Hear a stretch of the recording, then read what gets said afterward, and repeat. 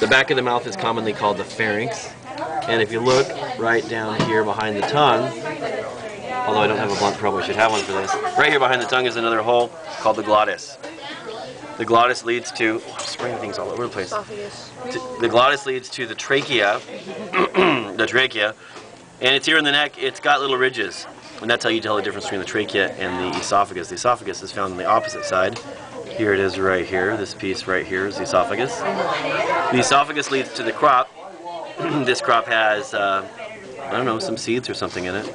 And then there's a tube that comes out of the crop called the proventriculus, and the proventriculus, my fingers were smaller, so it'd be easier.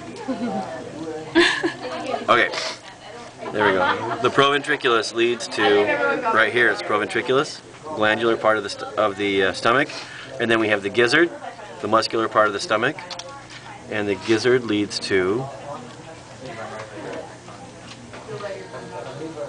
where did he go? I saw him a second ago. Here it is. Come on, Travis. You got 3 minutes left. The gizzard leads to the duodenum right here, and there's a pancreas, but I believe the pancreas isn't on the pink sheet. So there's the duodenum, the first part of the small intestine.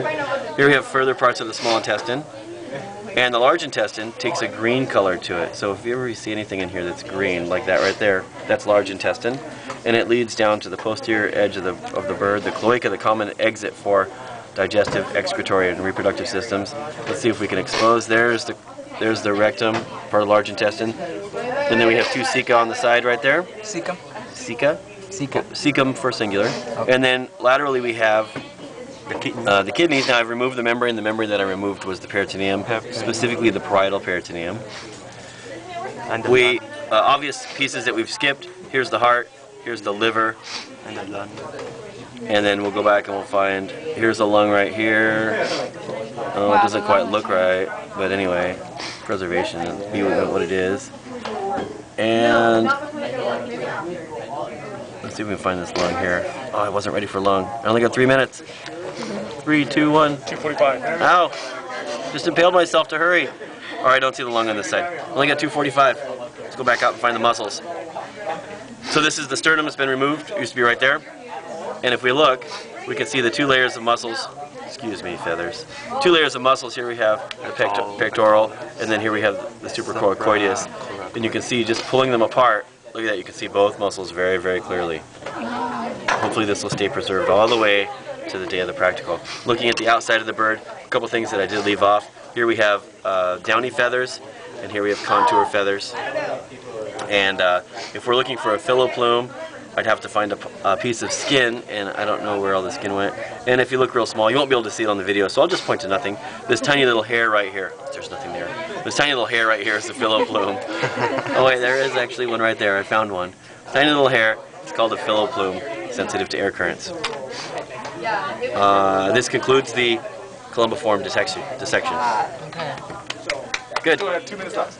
All right. I didn't find the lung real clearly. Anybody can post on YouTube. I can post it right now. Oh, there's the lung right there. Oh, well. That wasn't the lung. That was the egg gland. Right here is the lung. Oh, no. Ow, my leg. Here's the lung right here. Wow, it looks like a piece of meat. It does look like, that's why I thought it was muscle at first. And then Duke's back there saying, hurry up. And I'm like, no, I can't handle the pressure. Here's the other lung. Here's the other lung right here. Why we need to hurry? Here's the other lung. Travis, can you show the muscle thing? The hypax? No, I'm talking about the fish. Supra something? There's the hypaxial muscle and the epaxial muscle. No. So here's the pectoralis. Pectoralis. And then supracoracoideus is the inside one. See, I didn't make the cut. It's a natural division between the two. Really? Can you go over the esophagus and the pharynx again? And, no, pectoralis. Esophagus. So this is the esophagus right here. Right there. What's this here? Trachea. No, it's vertebral column. pointing. There's the trachea. Oh, trachea on the right. Yeah. And then the pharynx is just the back of the mouth. And larynx. And Oh, the on larynx. the exam, would you more likely to point on the esophagus up here? Well, everybody was like here. crowded around. I had to think of something. So that's the larynx.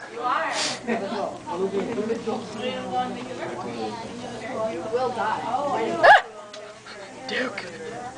She's not used to people touching her when she's up there. Usually